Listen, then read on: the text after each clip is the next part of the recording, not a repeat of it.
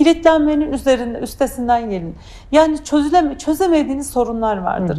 İkinizin farklı bir özelliği vardır. Mesela bir tanesi şehir merkezinde yaşamak istiyordur. Bir tanesi de gideyim deniz kenarında bir yerde yaşamak istiyordur. Hadi bakalım nasıl çözeriz bunu?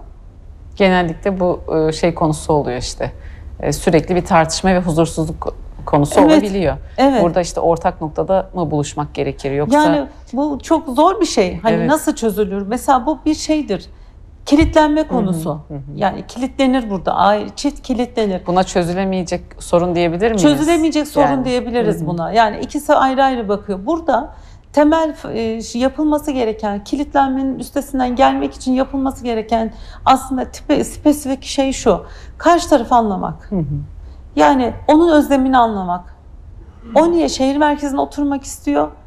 Bir öbürü de diyecek ki niye acaba kırsalda oturmak istiyor? Anlayacak yani. İki taraf da karşıdakini anlamak için çalışacak. Çünkü geçen bir çiftim vardı böyle konuşurken seansta bir konuya çok bozulmuştu. Sonra eve gidince demiş ki eşimin yerime kendimi koydum hocam. Empati yaptım diyor. Ondan sonra çok bakış açım değişti Rahatlamış. diyor. Rahatladı ve bakış herhalde, açım değişti diyor. Şimdi bakış açısının değişmesi çok önemli burada. Yani orada karşıdakini anlamak, neden sahilde oturmak istiyor, neden bir küçük yerde yaşamak istiyor. Öbürü de diyecek ki neden şehir merkezinde oturmak istiyor. İkisi de birbirine orada diyecek ki neden öyle yapmak istiyor. Orada onu anlamaya çalışacak. Şimdi orada onu anlamaya çalışırsa bence iki tarafta birbirini anlayabilirse hem kilitlenmenin üzerinden geliyorlar, çözülemeyen bir sorun var ortada, hem de ortak bir yol bulabiliyorlar. Mesela şöyle diyebilirler, yılın işte 3 ayı sahilde bir yerde oturalım da 9 ayında da şehir merkezinde oturalım.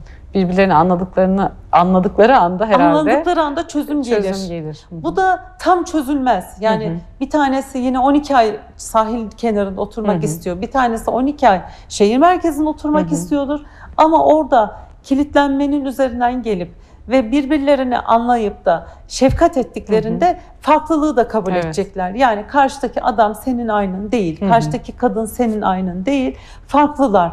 O farklılığı kabul edince bir şeylerin üstesinden gelmeye başlıyorsunuz ve şöyle düşünüyorsunuz. Benimle aynı olmak zorunda değil. Benim gibi aynı düşünmek zorunda değil.